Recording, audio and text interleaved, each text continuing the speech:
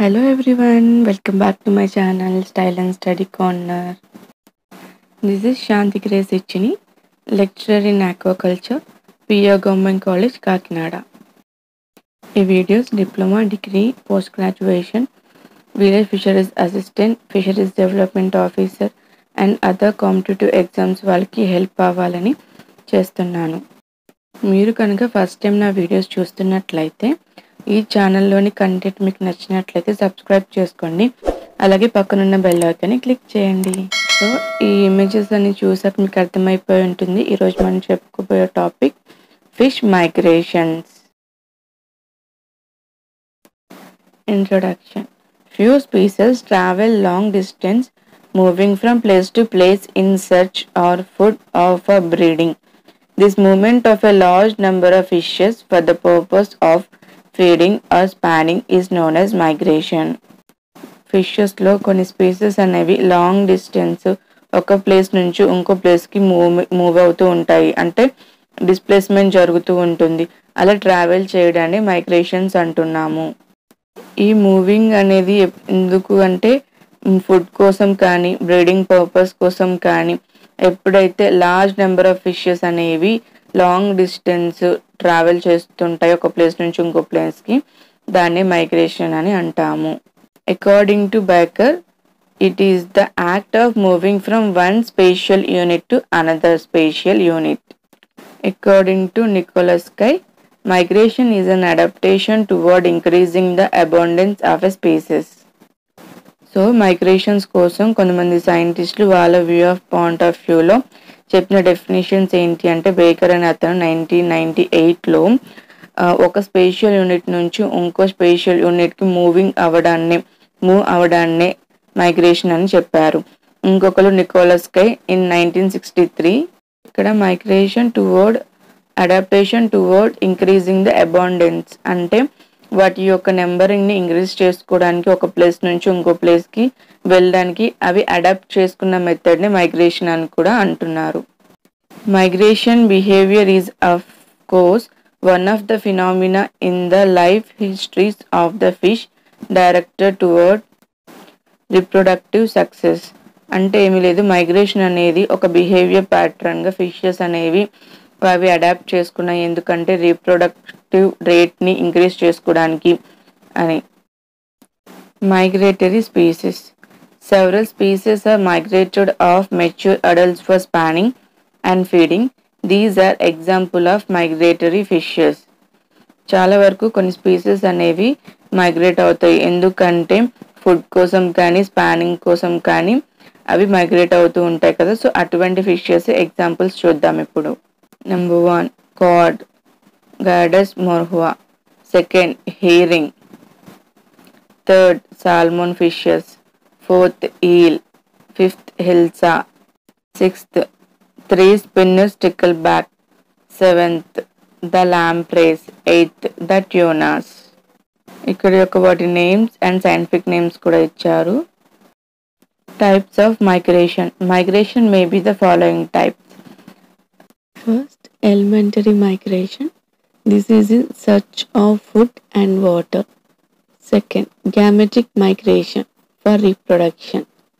Third, climatic migration to secure more suitable climatic conditions.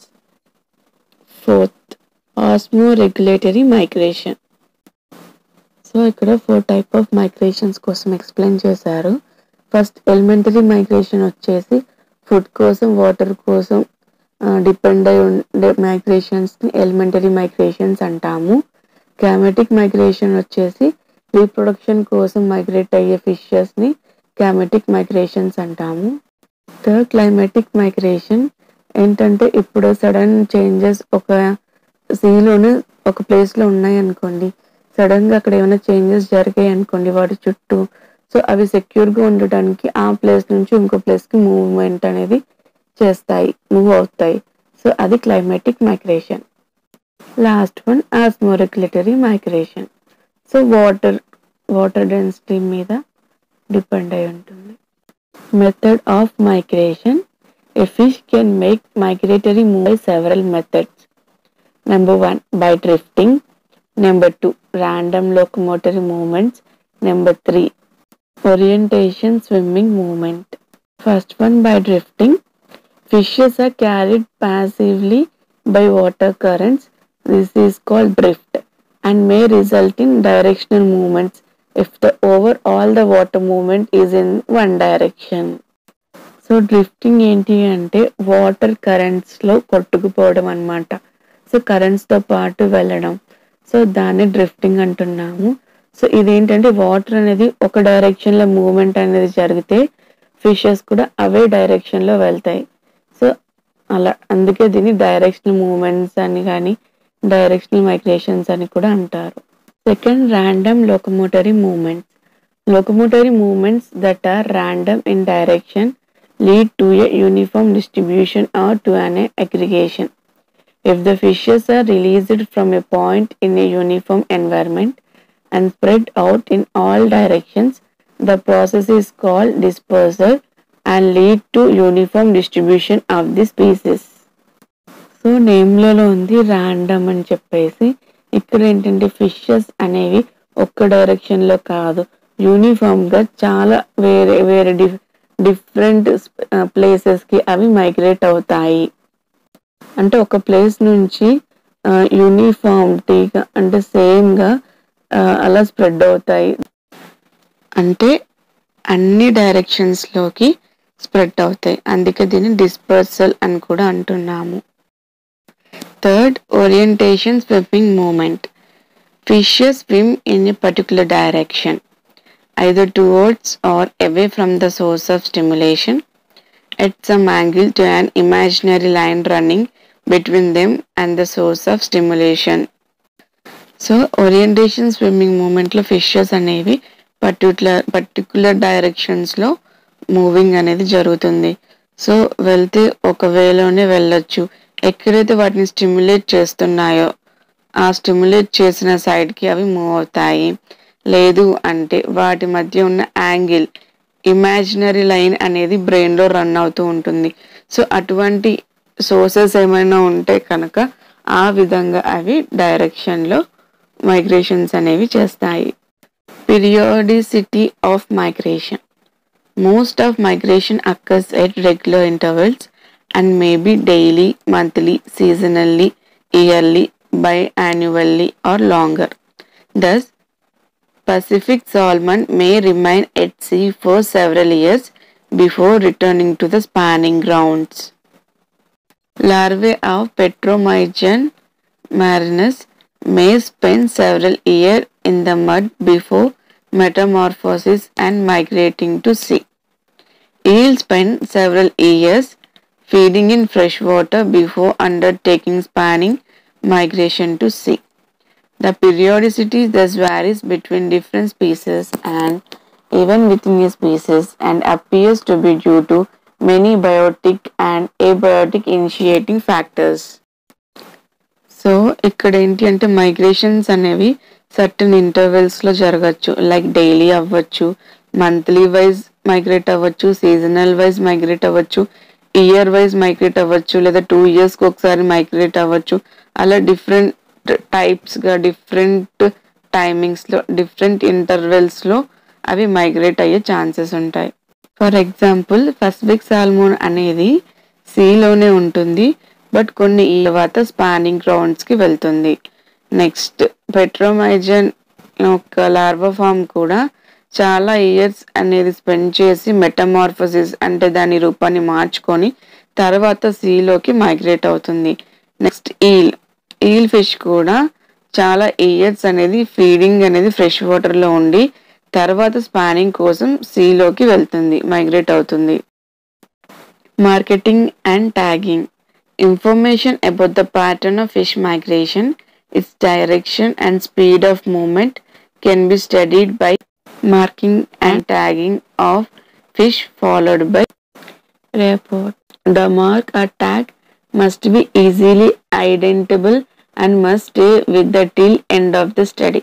Many types of tags have been developed for attachment to the fish for noise.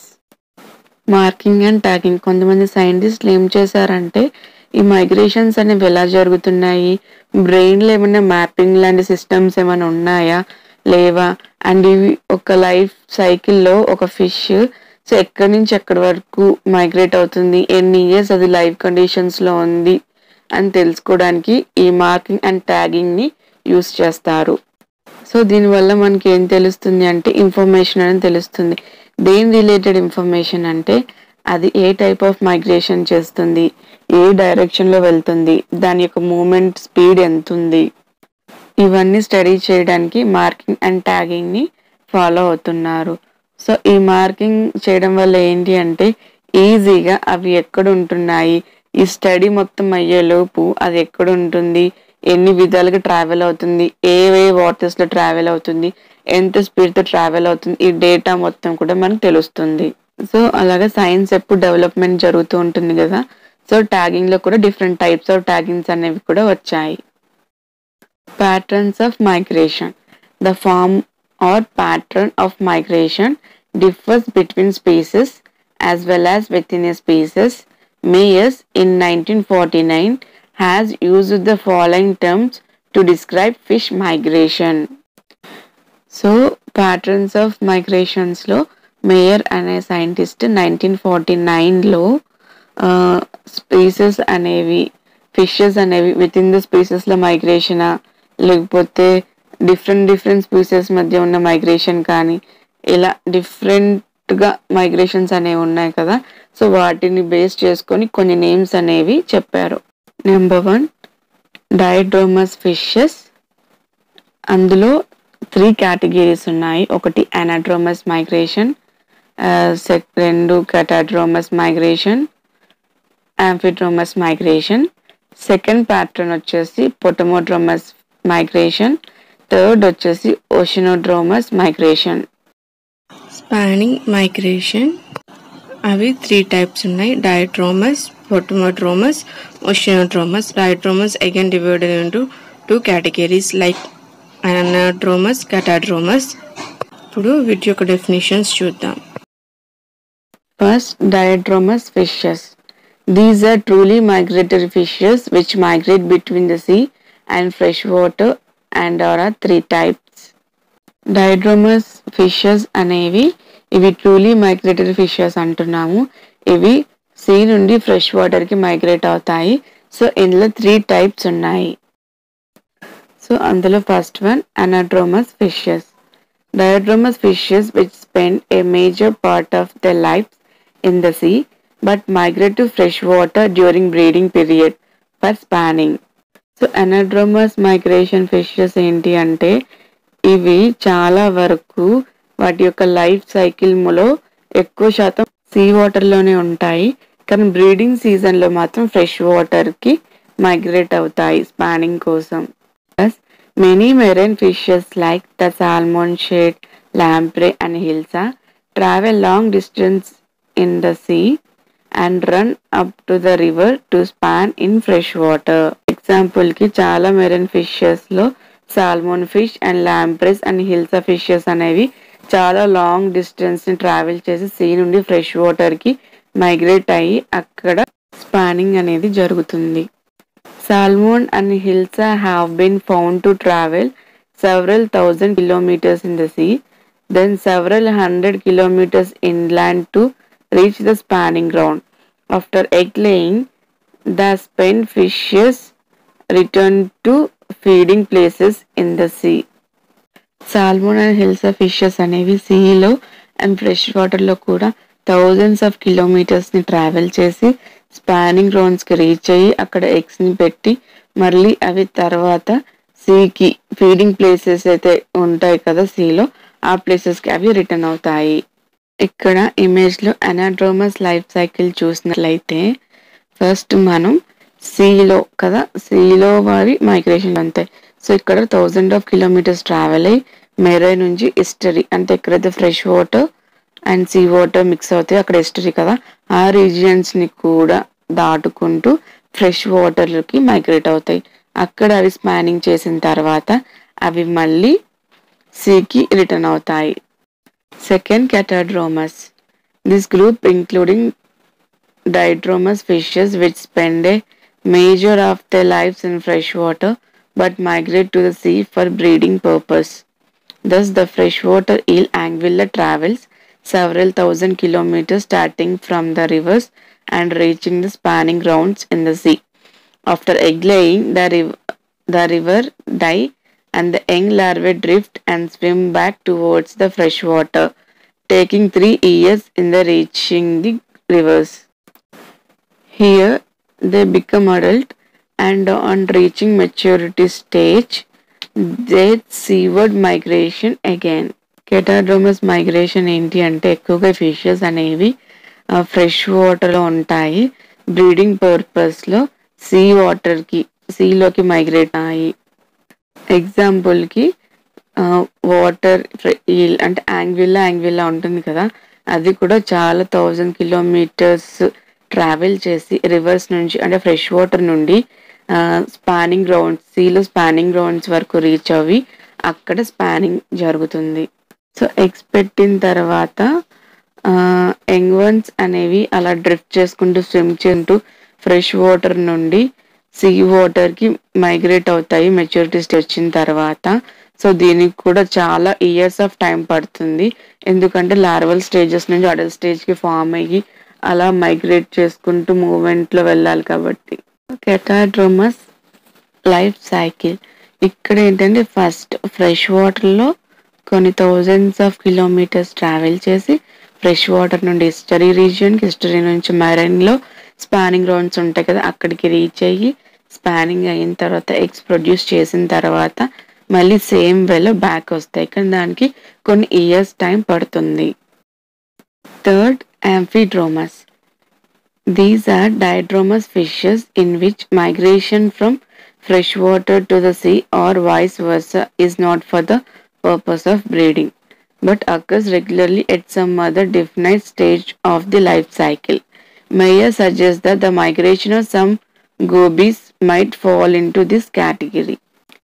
So యాంఫిడ్రోమస్, so డైడ్రోమస్లో third one యాంఫిడ్రోమస్. ఇందులో ఏంటి అంటే fishes అనే fresh water నుండి see వాటర్కి, అలాగే sea water నుంచి కానీ fresh వాటర్కి మైగ్రేట్ అవుతూ ఉంటాయి. సో వాయిస్ వర్సా అనమాట. సో ఇందులో ఏంటంటే ఖచ్చితంగా ఫిషెస్ వాటి లైఫ్ సైకిల్లో ఎక్కడో ఒక టైంలో ఇలా జరుగుతుంది. అండ్ మేయర్ అనే సైంటిస్ట్ ఏం సజెస్ట్ చేశారంటే ఎక్కువగా గోబీస్ ఫిషెస్లో ఇటువంటి కేటగిరీకి చెందినవి అంటే యాంఫిడ్రోమస్ లైఫ్ సైకిల్ అనేది చూశారు. యాంఫిడ్రోమస్ లైఫ్ సైకిల్ పిక్చర్ని చూస్తే మనకు చాలా క్లియర్గా అర్థమవుతుంది. ఎక్కడైతే ఫ్రెష్ వాటర్ నుండి సీ వాటర్కి, సీ వాటర్ నుండి ఫ్రెష్ వాటర్కి మైగ్రేషన్స్ జరుగుతాయో దాన్ని యాంఫిడ్రోమస్ అంటాం. సో ఇక్కడ మనం పిక్చర్ని బట్టి చూస్తుంటే స్పానింగ్ అనేది ఎస్టరీస్లో జరుగుతుంది, అంటే fresh water salt water mixing place.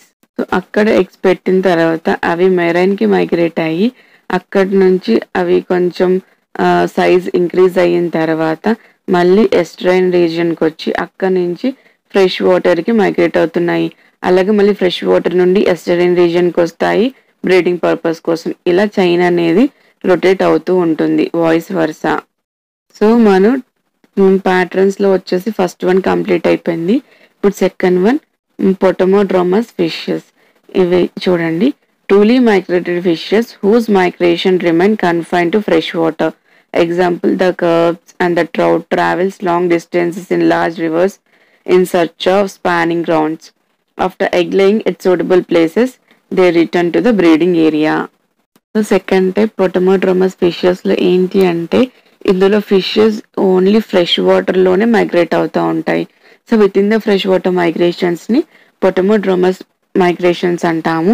So for ఎగ్జాంపుల్కి ఏంటంటే కార్ప్స్ అండ్ ట్రౌట్ అనే ఫిషెస్ కూడా చాలా లాంగ్ డిస్టెన్స్ ఫ్రెష్ వాటర్లోనే ట్రావెల్ అయ్యి స్పానింగ్ గ్రౌండ్స్కి రీచ్ అయ్యి స్పానింగ్ చేస్తాయి. సో ఎక్కడైతే ఎగ్స్ ప్రొటెక్టివ్గా అనిపించే సూటబుల్ ప్లేసెస్ని సెలెక్ట్ చేసుకుని అక్కడ ఎగ్స్ని పెట్టిన తర్వాత అవి మళ్ళీ ఫీడింగ్ గ్రౌండ్స్కి రిటర్న్ వస్తాయి. చూడండి ఇక్కడ ఇమేజ్లో పొటమోడ్రోమస్ లైఫ్ సైకిల్. సో చూసారు కదా, ఇక్కడ ఏంటి అంటే బ్రీడింగ్ అనేది అప్ స్ట్రీమ్స్లో జరుగుతుంది ఫ్రెష్ వాటర్లో. సో అక్కడ ఫ్రెష్ వాటర్లో ఎగ్స్ పెట్టిన తర్వాత అవి ఫింగర్స్ ఫ్రై అనేవి డౌన్ స్ట్రీమ్కి రీచ్ అవుతాయి. అక్కడ అవి వాటి యొక్క లైఫ్ని అడల్ట్ స్టేజ్ వచ్చే వరకు కూడా ఈ డౌన్ స్ట్రీమ్లోనే జరుగుతుంది. ఈ డౌన్ స్ట్రీమ్ నుంచి మళ్ళీ బ్రీడింగ్ పర్పస్ టైంలో అప్ స్ట్రీమ్స్కి మైగ్రేట్ అవుతూ ఉంటాయి. ఇలా ఈ విధంగా విత్ ఇన్ ద ఫ్రెష్ వాటర్లోనే ఫిషెస్ అనేవి మైగ్రేట్ అవుతాయి. థర్డ్ ప్యాటర్న్ వచ్చేసి ఓషనోడ్రోమస్ fishes. Truly migratory fishes which live and migrate in the sea. Many marine fishes like the cod, the herrings, mackerels, and the tunas travel long distance in the sea to deposit their eggs and later return to the feeding grounds. So, oceanodromous migration లో ఇవి true migratory fishes అన్నమాట. అంటే migration అనేది with in the సీలోనే migrations అనేవి జరుగుతాయి. వాటికి ఎగ్జాంపుల్స్కి God fish, హెర్రింగ్స్, మ్యాక్రల్స్, tuners ఇవన్నీ with in the సీలోనే long డిస్టెన్స్ని travel చేసి ఎగ్స్ని డిపాజిట్ చేసి తర్వాత అవి ఫీడింగ్ గ్రౌండ్స్కి రీచ్ అవుతాయి. సో ఇమేజ్ చూడండి, ఓషనోడ్రోమస్ లైఫ్ సైకిల్. ఓషన్ అంటే తెలుస్తుంది కదా, సముద్రంలోనే లాంగ్ డిస్టెన్స్ ట్రావెల్ అయ్యి స్పానింగ్ గ్రౌండ్స్కి రీచ్ అయ్యి అక్కడ ఎగ్స్ లే చేసిన తర్వాత మరలా అవి ఫీడింగ్ గ్రౌండ్స్కి రిటర్న్ అవుతాయి. ఈ ఎగ్స్ కూడా హ్యాచ్ అయ్యి ఫ్రై, ఫింగర్లింగ్ అండ్ అడల్ట్ స్టేజ్కి వచ్చి ఫీడింగ్ గ్రౌండ్స్కి రీచ్ అవుతాయి. కాజ్ ఆఫ్ మైగ్రేషన్స్, అసలు మైగ్రేషన్స్ అనేవి ఎందుకు జరగాలి? Several authors have given various reasons as to why fish migrate. According to Northcote in 1978, this is number 1, to optimize feeding, number 2, to avoid unfavorable condition, number 3, to enhance reproductive success, and number 4, possibly to promote colonization. The strategy of fish is to exploit rich food source to enhance food intake, which is necessary for increased growth rate, fecundity and survival.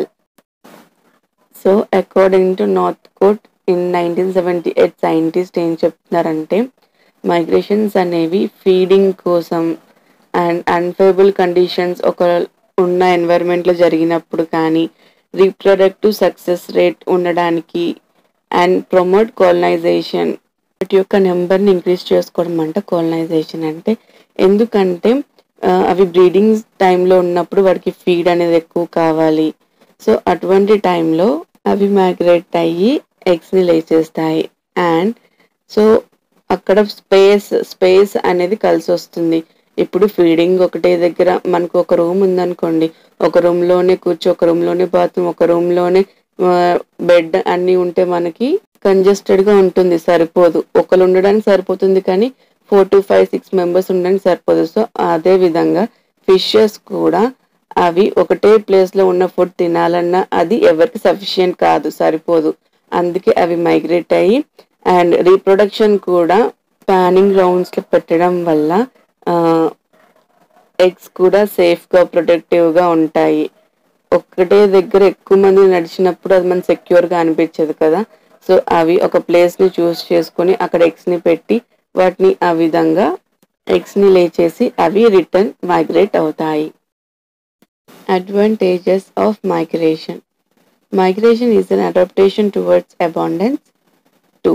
It would be an advantage to have separate spanning, nursery and feeding grounds. 3. A species whose adults return to span in an area where the environmental conditions were similar to those under which they themselves survived when young. Thus, a better egg and larvae survival would lead to a greater number of spanners on a particular ground. So migration వల్ల ఉండే advantages ఏంటి అంటే, abundance, ఎక్కడైతే food availability ఎక్కువగా ఉంటుందో అటువైపు migrate అవి unfavourable కండిషన్లో వాటిని అవి సేవ్ చేసుకోవడానికి, వాటి యొక్క రీప్రొడక్టివ్ రేట్ని పెంచుకోవడానికి separate spanning grounds, nursery feeding grounds అనేవి సపరేట్గా ఒక్కో ప్లేస్లో ఉండడం వల్ల వాటి యొక్క సర్వైవల్ రేట్ అనేది ఇంక్రీజ్ అవుతుంది. సేమ్ ప్లేస్లో nursery grounds, feeding grounds different కాబట్టి ఏవైతే లార్వల్ సర్వైవ్ అవుతున్నాయో ఇదొక మంచి మెథడ్ వాటి యొక్క నెంబర్స్ని ఇంక్రీజ్ చేసుకోవడానికి. Factor influencing and controlling migration. So A factors అనేవి మైగ్రేషన్ ఇన్ఫ్లుయెన్స్ చేస్తున్నాయి, కంట్రోల్ చేస్తున్నాయి? Migration are influenced by several factors which may be physical, chemical and biological. So మైగ్రేషన్ని influence చేసేవి 3 క్యారెక్టర్స్గా ఇచ్చారు. Physical and chemical and biological మెథడ్స్లో influence అవుతున్నాయి.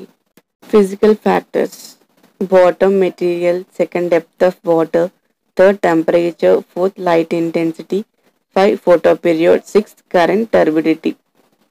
So fishes అనేవి ఒక ప్లేస్లో ఉన్నప్పుడు ఫిషెస్ ఉన్న బాటమ్ గ్రౌండ్స్ అనేవి ఎలా ఉన్నాయి, సో స్పానింగ్కి బాగుంటుందా లేదా, next depth of water depth ఎలా ఉంది, టెంపరేచర్ అనేది సడన్గా ఇంక్రీజ్ అయినా సడన్గా డిక్రీజ్ అయినా వాటిని అవి ప్రొటెక్ట్ చేసుకోవడానికి మైగ్రేట్ అవుతాయి.